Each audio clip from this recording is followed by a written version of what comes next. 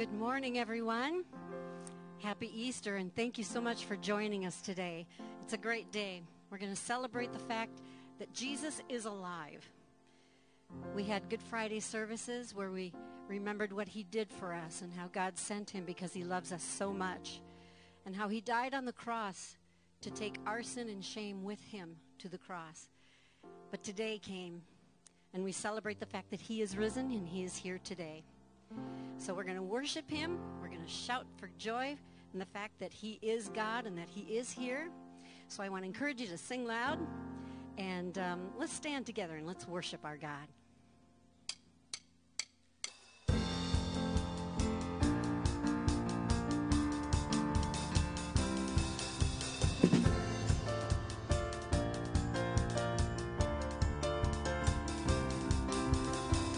Greatest day in history. Death is beaten, you have rescued me. Sing it out, Jesus is alive. The empty cross, the empty grave, life eternal, you have won the day. Shout it out, Jesus is alive. He's alive.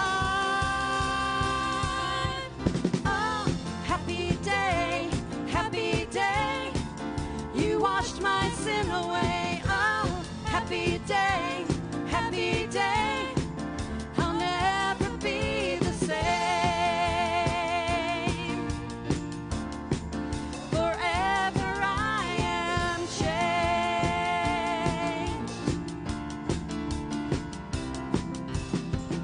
When I stand in that place, free at last, meeting face to face, I am yours, Jesus, you are mine. Endless joy, perfect peace, earthly pain finally will cease. Celebrate, Jesus is alive. He's alive. Oh, happy day, you washed my sin away. Oh, happy day, I'll never be the same. Forever I am changed. Oh, what a glorious day. What a glorious way that you have saved me. What a glorious day, what a glorious name, yeah. Oh, happy day, you washed my sin away. Oh, happy day, I'll never be the same. Oh, happy day, you washed my sin away. Oh, happy day, I'll never be the same. Forever I am changed. I'll never be the same.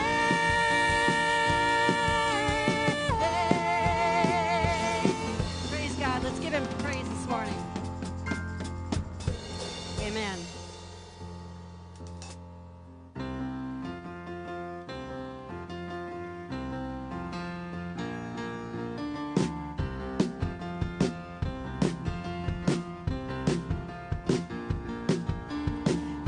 Darkness flee, it's got no power over me. I have been set free, God is alive. Death, where is your sting? Sin has got no hold on me. I am free indeed, God is alive. We've been redeemed, so rise and sing, everyone, glorify the risen Son. The Holy One has overcome, Jesus is alive.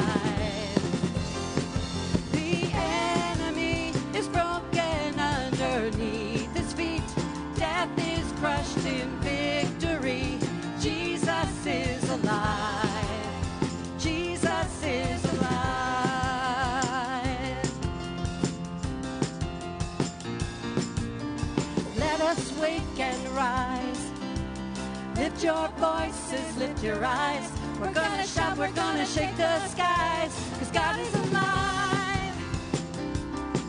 We've been redeemed, so rise and sing. Everyone, glorify the risen Son. The Holy One has overcome. Jesus is alive. The enemy is broken underneath his feet. Death is crushed in victory. Jesus is alive. Oh, Jesus is alive. The empty grave is singing now. It's shouting out. He is alive. He is alive. And we are free. The empty grave is singing now. It's shouting out. He is alive. He is alive. And we are free. We've been redeemed. So rise and sing. Everyone, glorify the risen Son. The Holy One has overcome. Jesus is alive. The enemy is broken underneath his feet. Death is crushed in victory. Jesus is alive. Everyone, come glorify the risen Son. The Holy One has overcome. Jesus is alive. The enemy is broken underneath his feet. Death is crushed in victory. Jesus is alive. Jesus is alive.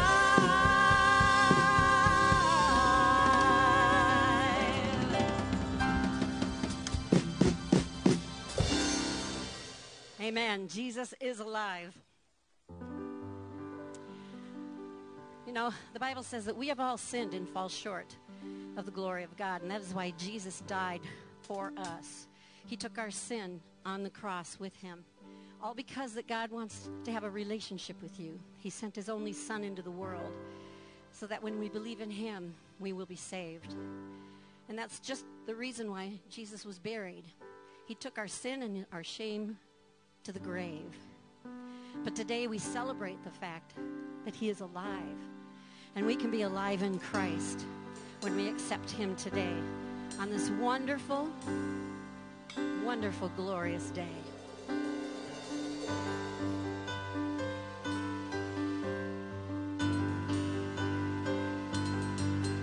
I was buried beneath my shame. Who could carry that kind of weight? It was my tomb till I met you. I was breathing but not alive, and all my failures I tried to hide. Oh, it was my tomb till I met you, and you called my name, and I ran out of that grave, out of the darkness into your glorious day. You called my name, and I ran out of that grave, out of the darkness into your glorious day.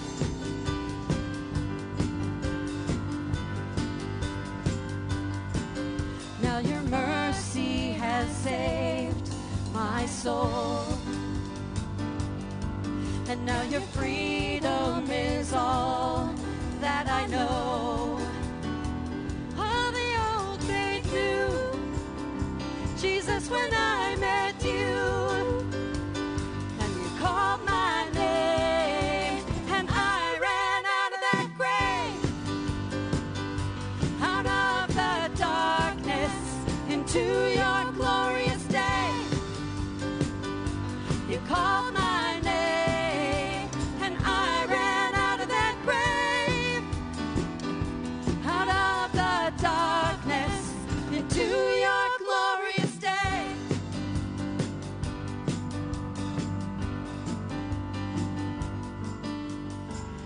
needed rescue, my sin was heavy, but chains break at the weight of your glory. I needed shelter, I was an orphan, now you call me a citizen of heaven. When I was broken, you were my healing, now your love is the air that I'm breathing. I am the future, my eyes are open, 'cause when you called my name, let's shout it out.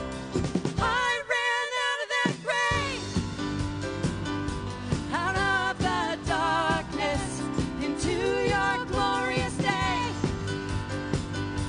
You called my name, and I ran out of that grave, out of the darkness, into your glorious day.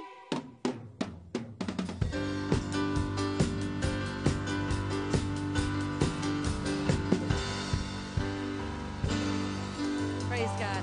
Let's give him glory today.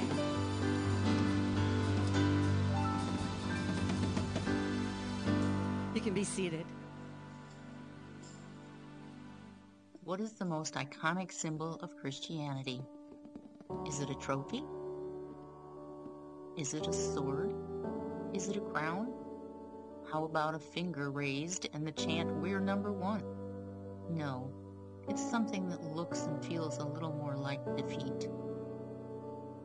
The cross is the most popular symbol of Christianity. We see them in churches and on buildings. We wear them as jewelry. The cross symbolizes the single most important event in all of history.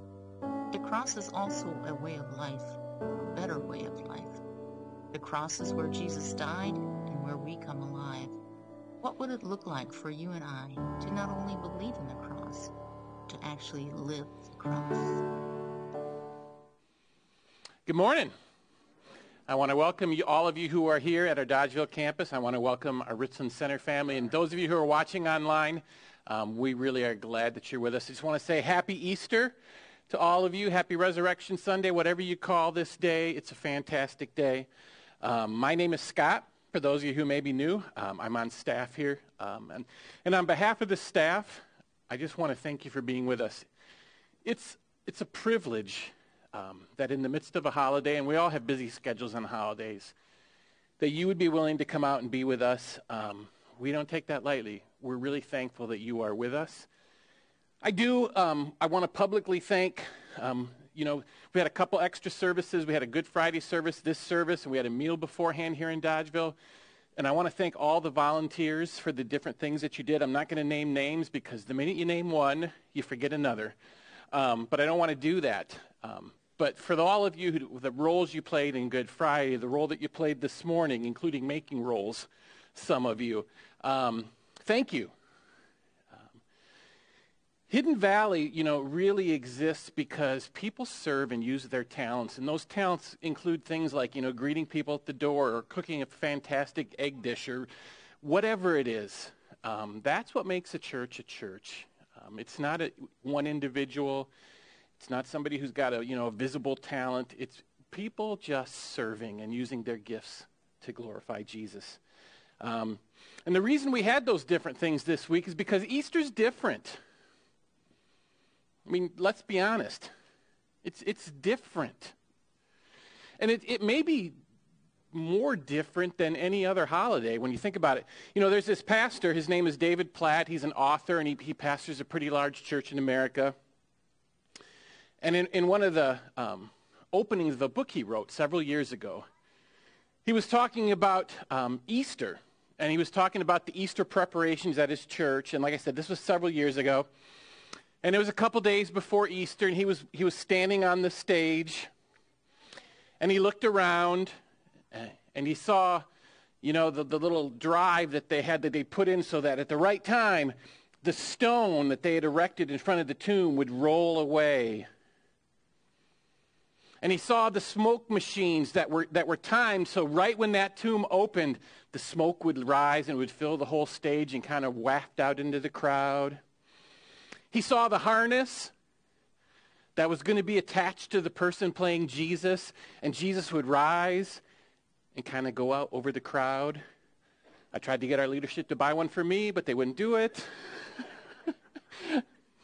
Actually, I'm afraid of heights. Don't want to do it. He saw they had extra lights on the stage that would like fill the whole room with lights at that moment when the tomb opened. They'd spent a lot of money. David Platt, even in the book, he even talks about, we spent about the same amount on all those little details for Easter as if we'd hired another staff person. And then this is what David Platt thought, and he wrote this in his book. Standing there in silence, is this really what Easter is all about?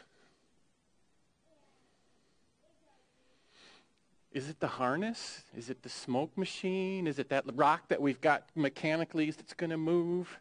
Is it the lights?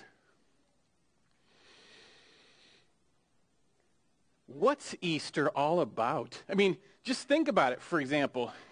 Is Easter really a holiday? I mean, if you go to churches, they talk about a holy week. It's not just a day. It's kind of like 8 days, And during that holy week, everything's got a name. Last Sunday was Palm Sunday. Did you know there's a Holy Monday, Holy Tuesday? Here's my favorite, Spy Wednesday. We got to celebrate Spy Wednesday next week, or next year. There's Maundy Thursday, there's Good Friday, there's Silent Saturday, and there's this day. And depending on who you are, depending where you are, you either call it Easter Sunday or Resurrection Sunday. This holiday, is it really a day? It seems more like an event. And think about all the images that kind of surround this holiday. We decorate eggs. I just want to eat them. We decorate eggs. We have baskets. When I was growing up, there was a rabbit, like a 6-foot-tall rabbit that would show up at our house. And I felt bad for that rabbit growing up. I really, really did, because here's what happened at my house. Every year, the rabbit would show up. He'd leave us baskets, and that poor guy, when he left our house, there was a trail of chocolates leading from our walkway to the road. And you know what we were told? I mean, this is sad. It's because he had a hole in his pocket. And nobody ever got him a new jacket. So if you'd like to contribute to his new jacket, talk to me afterwards, and I'll make sure it gets to the right person.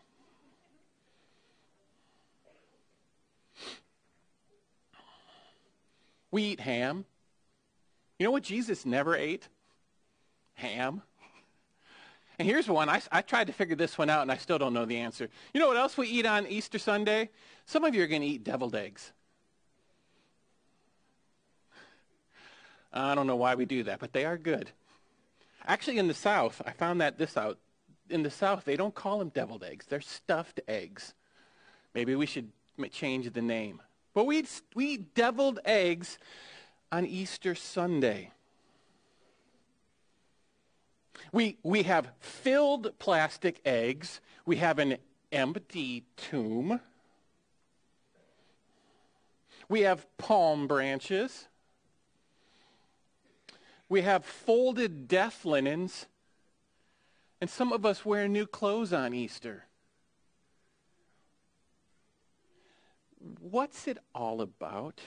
Seriously, what is Easter all about? There's all these images and all this. What's it all about? I mean, even here at Dodgeville, you know what Easter was in part about this morning? This long table filled with really, really good stuff, and I ate some, and I'd really like to take a nap right now. What's Easter all about? So here's what we're going to do today. We're going to put the plastic eggs behind, and you can open them later today. There's nothing wrong with that. And you can eat deviled eggs later on today. There's nothing wrong with that. But there's 10 words that kind of tell us what Easter is about. And here's the goal. We're going to look at those 10 words, and hopefully it'll give us something to hold on to. What is this thing called Easter really all about? And we have the kids with us today because we'd like to do that on holidays. And kids, you play a very important role because I know your mom and dad. They're not going to do what I'm about to say. It's your job to make sure they do. So kids, model this for mom and dad. Put your hand up in, just put one hand up in the air like this. 5 fingers out. Because here's the first 5 words that Easter is about. Christ died for our sins. 5 words. We're starting with the first 5. Christ died for our sins. And actually, those 5 words, they're found in a Bible verse in 1 Corinthians 15:3. And here's what that whole verse says. For I delivered to you as of first importance what I also received, that Christ died for our sins in accordance with the Scripture. And I want you to notice something about that verse. The writer, Paul, he says, this is the first, most important thing. You need to know this one. Of all the things that we could talk about at Easter, this is really the most important thing you need to know. It's 5 words. Christ died for our sins. And each of those words, they really, really matter. The first one, that idea of Christ, here's what we need to understand, and maybe some of us don't know this. But here's the reality. Christ was not Jesus' last name. Maybe some of us, and it kind of makes sense. He's called Jesus Christ a lot. Maybe his parents were, Joseph and Mary Christ. Just like you're so-and-so Smith or so-and-so Williams or Jones or whatever your last name is. But Christ was not Jesus' last name. So what does that Christ thing actually mean? So Christ is the Greek word, but the Hebrew equivalent is the word Messiah. And in the Old Testament, God had promised he was going to send somebody called the Messiah, the Christ. And there's all kinds of amazing promises. This Messiah was going to be a king, but not just a king of, a nation here or a nation. He was going to be the king over all the nations. And his rulership was going to be, characterized by things like peace and justice and mercy and kindness. And literally for thousands of years, people were waiting for that guy to show up. And you know what else?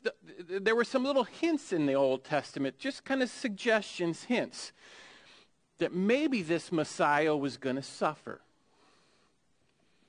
Maybe he was going to die. But you know what?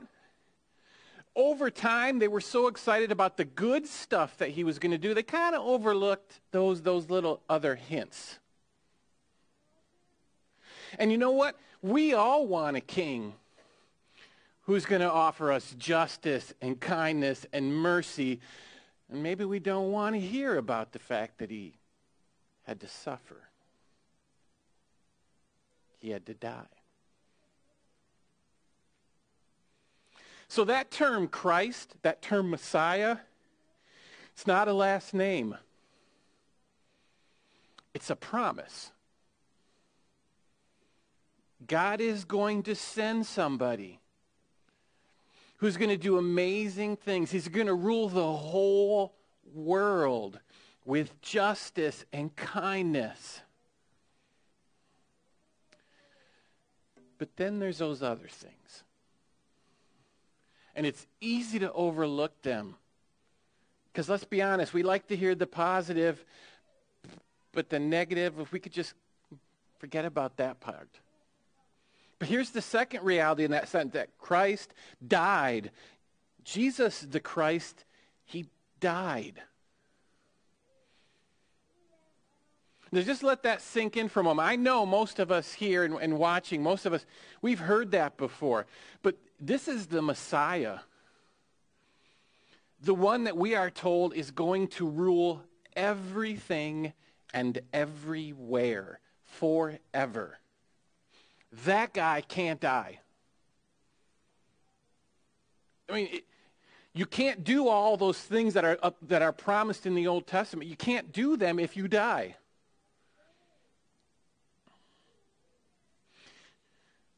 But that was part of the promise. In fact, 700 plus years before Jesus had come to earth, in Isaiah 53, this is what we're told about Jesus. He was pierced for our transgressions. He was crushed for our iniquities. Upon him was the chastisement that brought us peace, and with his wounds we are healed. All we like sheep have gone astray. We have turned everyone to his own way, and the Lord has laid on him the iniquity of us all. We like the good news. You know, there's lots of good news at Easter. We're going to eat a great meal. That's good news. Some of us got Easter baskets. That's good news. When I was growing up, it was good news that that poor rabbit was too poor to buy a new coat. And you know what? I don't want to brag, but I was the oldest kid.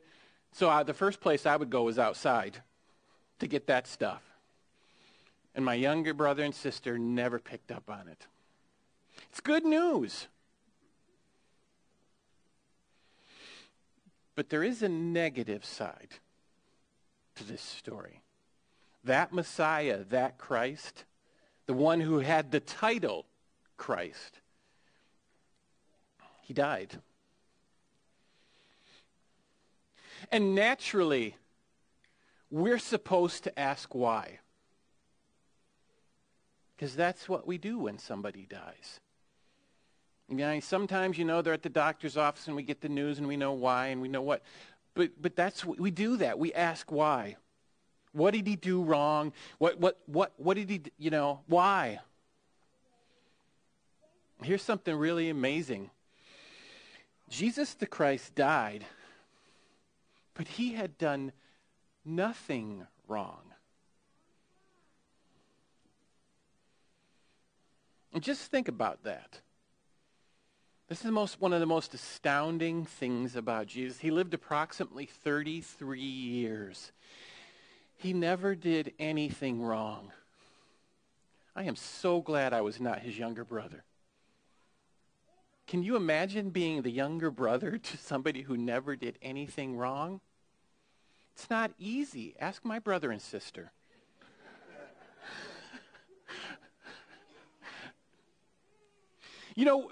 You and I, we tend to categorize two people into really, and we may not say this out loud, but let's be honest, we do it. There's kind of two categories we put people in. We consider people either good or bad, right?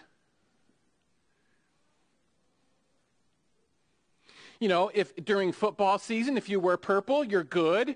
If you wear green, no problem. For those of you who might be new, God blessed me because I'm a Minnesota Vikings fan. But we do that, right? We all have different categories, but some people are good and some people are bad. Jesus was a whole different category. And nobody fits in this one. He was perfect. Perfect. There's three categories of people. There's you and I, and we're in good or bad, or maybe we switch from time to time. And then there's Jesus. Perfect. End of discussion. I mean, look at what 1 Peter 2 says about him. He committed, this is Jesus, committed no sin. Neither was deceit found in his mouth. He never even spoke something hurtful to somebody. Not once. Not once did he say words that hurt him, that put her down. He didn't gossip about that one or this. Never once. So why did this Jesus die? Because people in that culture, you didn't go to the cross by accident.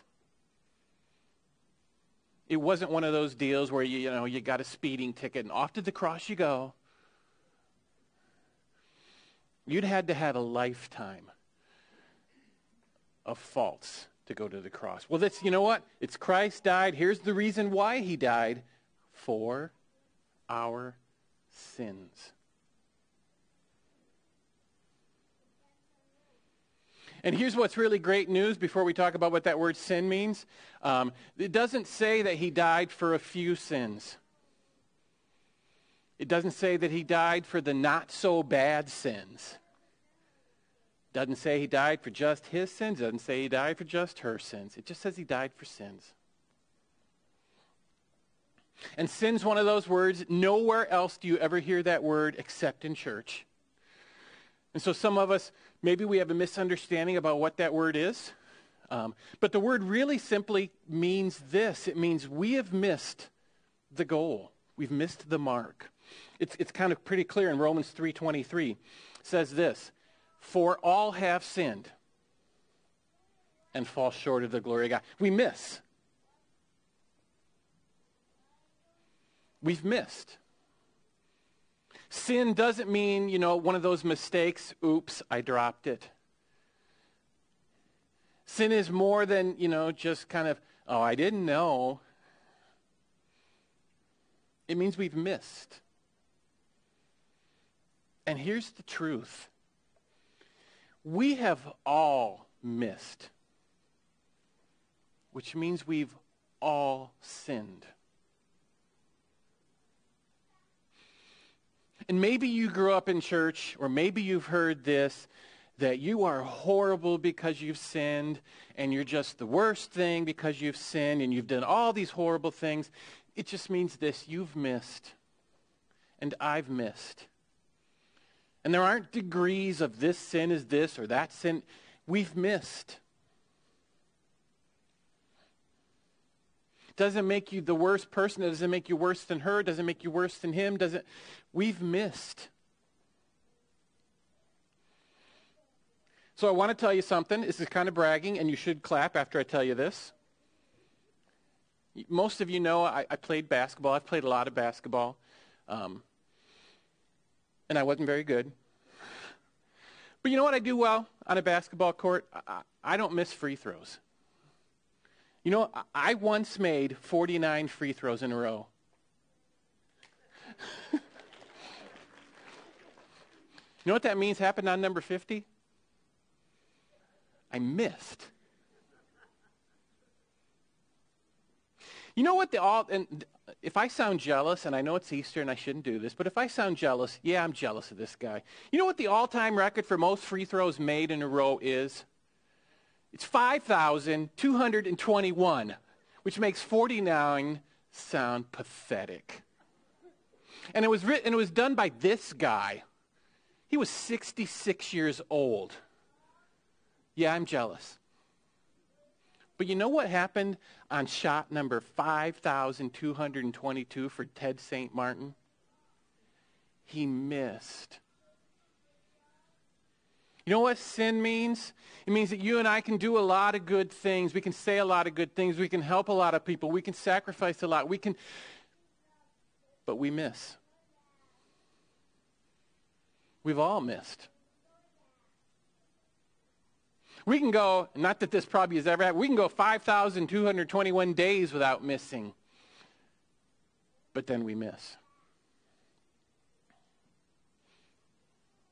You know what this holiday is about? It's about a Christ, the Messiah, this one who was promised. He came to earth. He died for our sins because we have all missed. I didn't say you're bad all the time. I didn't say you've done the worst, but you have missed. I have missed. And you know what's really good news? That's just the first 5 words. And these next 5 words, we're going to have to kind of unpack them, because at first you're going to say, well, what? I don't understand. What does that mean? That's kind of strange. But here's the next 5 words. Kids, I need your help, because Mom and Dad aren't going to do this. Here's the next 5 words. Death, where is your sting?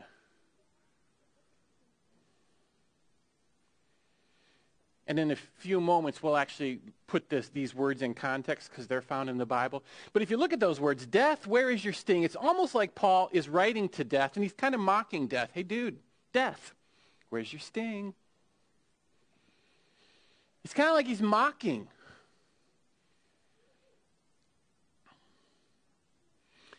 But before we look at that verse, I kind of sometimes have trouble with these words. Because I wonder, is it true? Death, where is your sting? And you know what most of us answer? I know how death stings.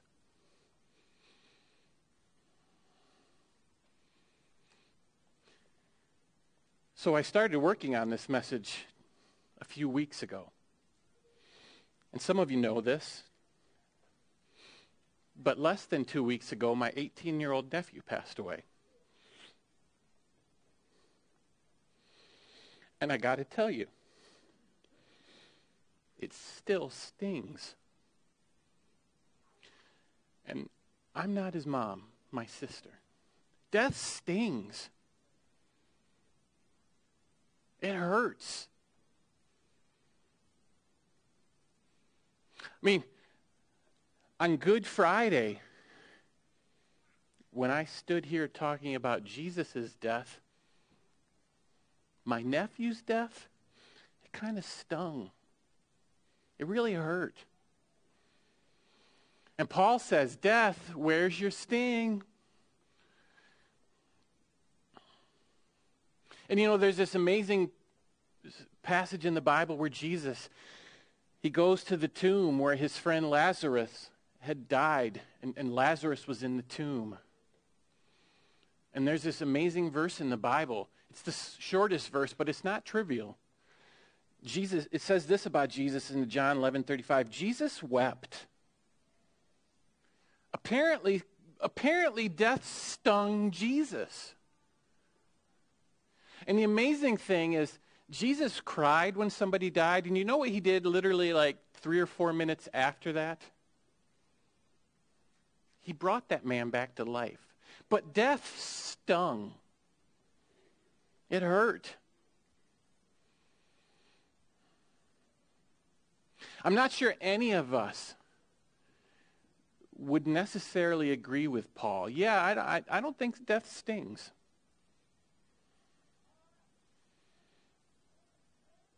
And I was at a funeral for an awesome 18-year-old kid last Saturday, and it was full of people who stung.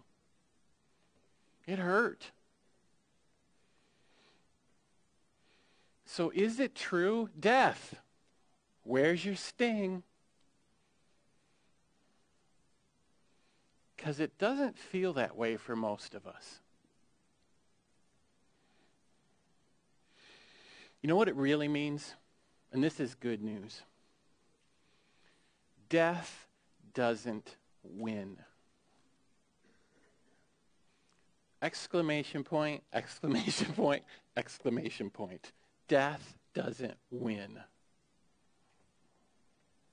Because here's the context of those words. Death, where's your sting? This is once again Paul writing in 1 Corinthians 15. Death is swallowed up in victory. Oh, death, where is your victory? Oh, death, where is your sting? You know where where death stings? Right here on earth. It hurts.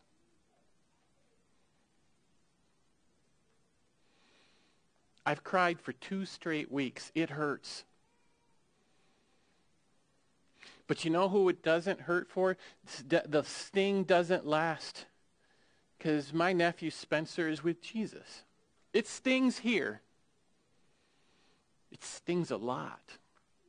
But for the person who knows Jesus, death doesn't sting anymore. You know, nobody who knows Jesus, nobody who opens their eyes for the first time in heaven ever does this. Well, I expect it to be a little better than this. Nobody who ever, when the first time they step into heaven, nobody looks around and says, is this it? I was kind of hoping for a little, where are the harnesses? Where's the lights? Where's the smoke machine? Nobody ever walks into heaven and there's a sting. You know, the amazing thing is sometimes, you know, we'll talk about heaven, and people ask me as a pastor about heaven sometimes, and there's questions, you know. People will ask me, what are we going to look like in heaven? And I give the very profound answer, I don't know.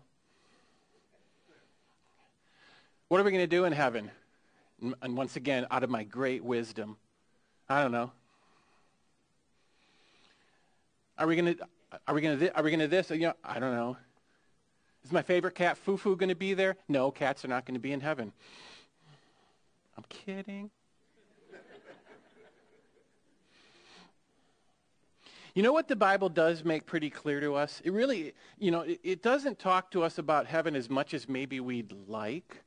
But there's two really important things that the Bible says about heaven. First one, it's this. It says, who will be in heaven? And just as important is what won't be in heaven. And before we look at the verse, just so you know, this is what I used to think heaven was like. I used to think heaven was, you know, you get there and you do what you enjoy. So for eternity, I would be playing basketball and I would shoot free throws better than Ted St. Martin. I mean, I used to think kind of that's what heaven is you go there and you do the thing that you love the most and you're the best at it. So we would play one-on-one in basketball. Neither of us would miss a shot, and that would be kind of boring. Used to kind of think that. The Bible doesn't tell us nearly as much as we'd like to know about heaven, but it tells us who's there, and it actually tells us what won't be in heaven. Look at Revelation 21. This is a scene from heaven. I heard a loud voice from the throne saying, behold, the dwelling place of God is with man. He will dwell with them, and they will be his people, and God himself will be with them as their God. And here's what won't be in heaven. He will wipe away every tear from their eyes. You'll never have another lump in your throat that if you open your mouth and speak, you'll just start crying. Death shall be no more. Death dies. Neither shall there be mourning, nor crying, nor pain, emotional, spiritual, physical, mental, pain of any kind. For the former things have passed away. You know what Paul means when he says, death, where is your sting? It's not in heaven. There's sting here. It's not in heaven. There's no sting for people who know Jesus.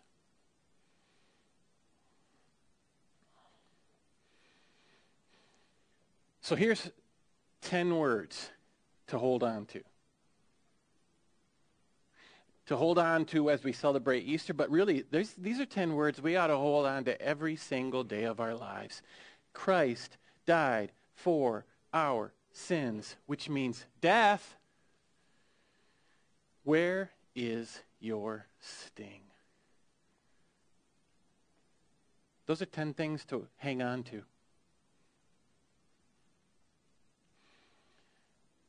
And how did the Christ, we should ask this, how did he do that for us? Because Because we've all sinned, and that means in some ways our life, this is written on our lives. Because we've all missed. Doesn't mean you've done the worst possible sin ever. Doesn't mean that yours are less or more than his or hers. We don't have to compare. But this is what it means. That there's something written on our lives called sin. But you know what? Just like this whiteboard, sin is not written in permanent ink. Because Jesus came to earth. The Christ came to earth.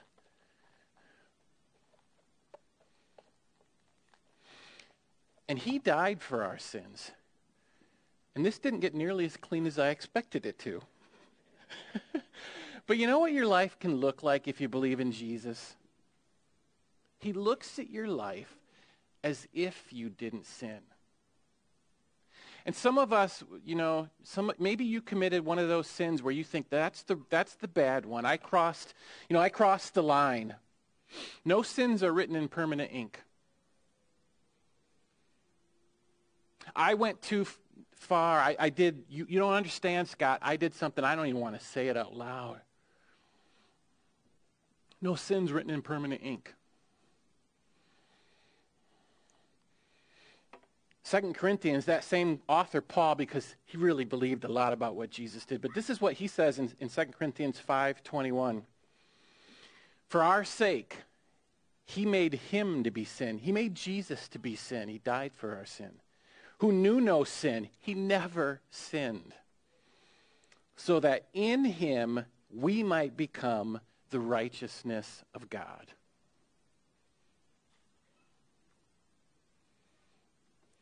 Christ died for our sins. Death, where is your sting? Those are the things we really need to hold on to. Easter is ultimately about Jesus who died for our sins. And then when he rose again, death lost. Death died. There's actually, you could take those 10 words, and really there's only one word that kind of like encapsulate what that story really is about. And that one word would be this: extraordinary. It's extraordinary that God would do that for us. Some of us, we've heard this story so many times, and nothing I've said today is new to probably a lot of us, but it's extraordinary that God would do that for us. And that word extraordinary, that applies to who God is. He's extraordinary. And here's what we're going to do starting next Sunday. And if you're visiting us and you don't have a home church, we would absolutely love to have you come back. But next Sunday, we're going to start a series of messages. And it's called this: Extraordinary God. And here's what we're going to do over the next several weeks. We're going to look at the fact there's an extraordinary God who wants to have a relationship with a very ordinary me and a very ordinary you. And how can I connect with this extraordinary God? And so we're just going to look at some of the habits and the practices that God actually gives us. How do I do that? And there's nothing that's crazy. It's really simple stuff. But how does ordinary me connect with an extraordinary God? And we would absolutely love to have you be a part of that over the next several weeks. I don't promise you breakfast, but we're going to look at how we can connect with this God. And then we're going to do something else starting April 23rd, and we'll cover this in the announcements as well. But we're just going to have a brief 3-week kind of look at what God's story is. And when I say God's story, we're kind of talking about this book. Lots of pages in here, lots of stories, and sometimes you think the stories are off on a tangent, and it's like, when are we going to get what's going on here? But there's 6 words. I'm into numbers of words today, aren't I, for some reason? But there's 6 words that kind of help us understand the story of this book. And it's going to be 3 weeks long. And like I said, it won't start till April 23rd, but you can kind of put on your information card today that you're interested, and we'll get into. But here's what we're going to do. We're going to look at those 6 words, how they kind of help us understand the Bible. This is for people who don't know anything about the Bible, people who know something about the Bible, people who want to know more about the Bible. It's just to help us to understand this big story that this extraordinary God is writing in our lives.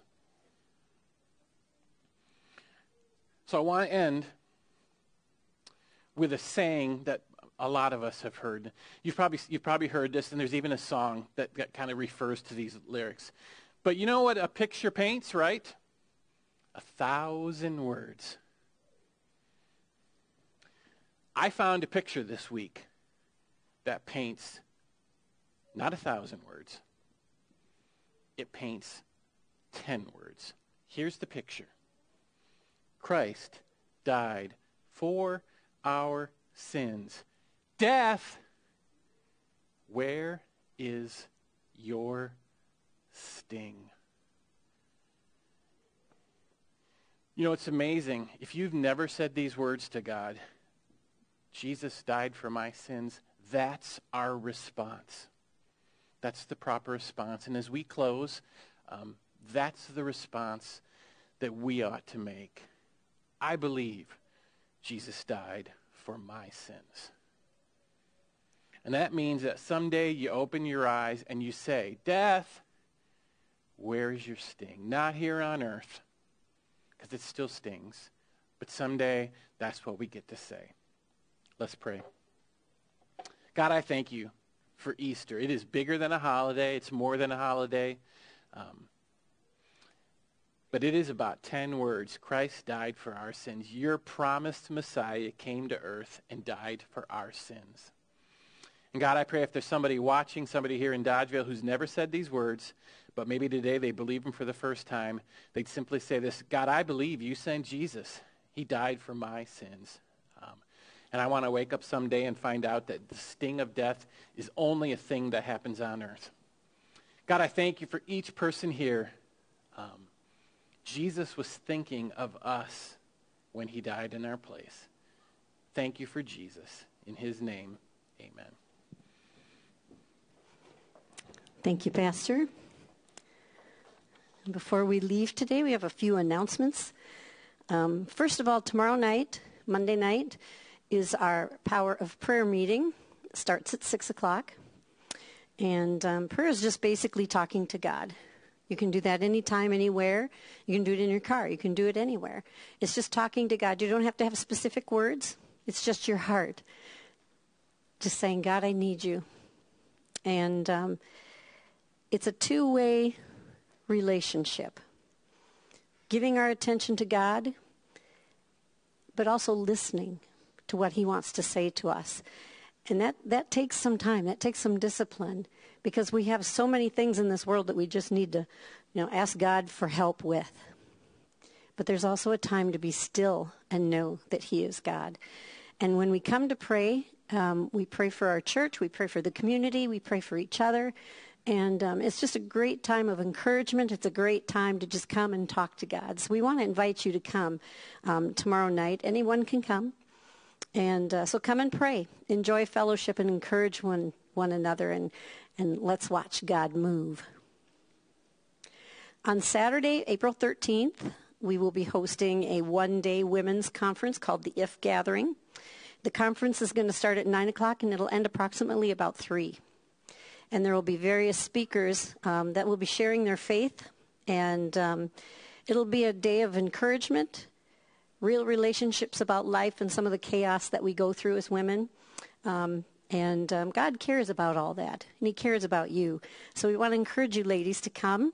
There will be a continental breakfast, and a lunch will be provided. So if you are coming, please let us know to sign up on your, I don't have it with me, but there should be some information. There should be a link in your announcements to tell you where to go to sign up for that. So we hope that you will join us on that. Again, that's on Saturday, April 13th. Scott kind of touched on this one a little bit on the 23rd, which is a Tuesday. We are going to have a Bible study class called Creation to Comeback. And this is for anyone, as he had mentioned, who wants to know what the Bible is all about. You want to know more about the Bible and what God is all about. There's a lot to be said about this God that we worship here today. You'll learn all that God has done and what he has done just because he wants to have a relationship with you. And that's really important. So we hope you'll join us. And again, you can please sign up by emailing Pastor Scott, either at scott@hiddenv.com, or just let us know on the connection card that you're interested in that Bible study, and someone will be in contact with you. The rest of the announcements are in your program. You do have this connections card. We do ask that you fill that out and let us know that you were here. If this is your first time visiting, first of all, we want to thank you so much for joining us on this special day. And let us know that you're here. We have a little gift that we want to send you. There's also some more information. We have a newsletter that you can sign up for so you can find out what's happening here at Hidden Valley. We do a lot of outreach, and that's very important to us for our community. So please let us know that you're here. And there's a comment on there about the takeaway from today's message. If there was something that kind of hit you today that you've never thought of before in what you heard, let us know. We love to hear from you. You're really important to us. We would like to ask for some help with the chairs. We haven't had this many chairs set up in a long time, so a lot of hands make light work. So if you could help us, what we do is we stack them 8 high, and the legs have to line up. And then we have some dollies over here, or we have them somewhere, and we will move the chairs to the sides of the auditorium. We do have a lot of groups in the community that come in. They utilize this gym, and we want to be able to serve them in that way. So if you could help us, we would deeply appreciate that. Pastor Scott will be down front if you have any questions or if you would like him to pray with you. My name is Terry, and I'm on the leadership team, and I think we're going to look into that harness for you for next year. So on behalf of all the staff, all the volunteers that we have here at Hidden Valley, we want to thank you for giving Hidden Valley a try today. And it's our hope and prayer that God touched you some way through this service and that you can go out and continue your faith walk with him. If you have a few moments, say hi to a couple people before you leave. Thanks so much for coming, and we'll hope to see you next week.